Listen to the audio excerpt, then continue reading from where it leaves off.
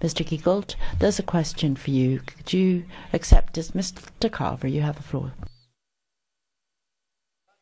This is not the case that the beauty, in fact, of the continent of Europe, and I say the continent of Europe, not the political European Union, is its very diversity. The fact that we are all so different. And is this not this intention of this place to harmonise, to homogenise and to pasteurise and make everybody the same? Is that not what's really causing this rise in nationalism across the European Union? Don't you realise that now the emperor here has no clothes? Thank you. Honourable GIEGOLD. Mr. GIEGOLD. Microphone, please.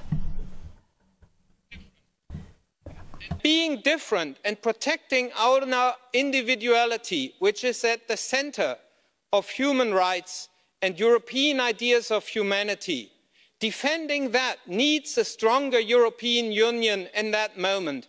Only by defending our values together in a globalising world, we have a chance to keep our diversity and the key idea of individualism. Small nation states will not be able to defend the European ways of life. And this plurality based on individualism and human rights in this space in the world can only be defended together. No small island will be able to do that. Grazie.